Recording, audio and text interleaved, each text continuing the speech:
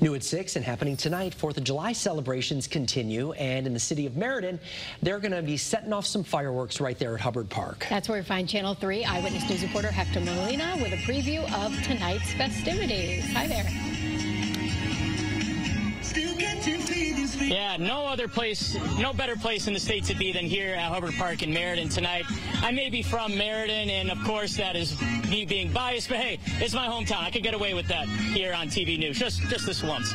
But a lot going on here tonight, a lot of music going on. We're going to show you a little over here, face painting, and we also have some great music going on at the band shell as well. People out in their lawn chairs. Starting to get cooler, so come on down. It's not as hot as it was earlier, so getting a little bit more comfortable outside, so come down, enjoy a lot of the fun, but no one oozes more patriotism than my friend right here.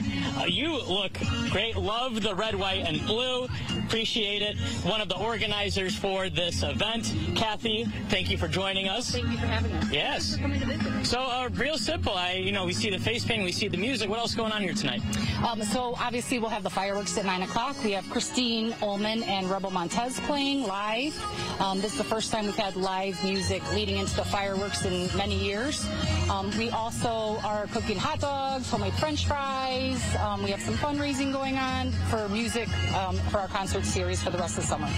And obviously, we're doing this after the 4th of July. You guys were just supposed to do it earlier this week, and you guys were in the same boat as a lot of other communities across the state. How did you guys, really work around the rain, pushing the date back?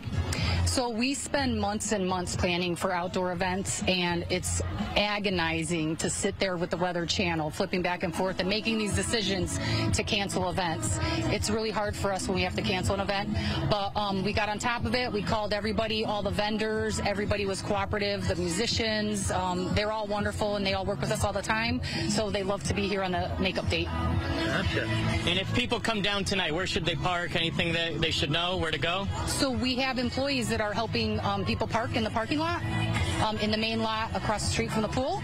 There's also parking on side roads, and they can walk on in with their lawn chairs and sit down and get cozy and come to the band shell for music and food. All right. Well, Kathy, thank you very much. And as she mentioned, the fireworks, the main attraction, will take off at 9 o'clock tonight right here at Hubbard Park. In Meriden, Hector Molina, Channel 3 Eyewitness News.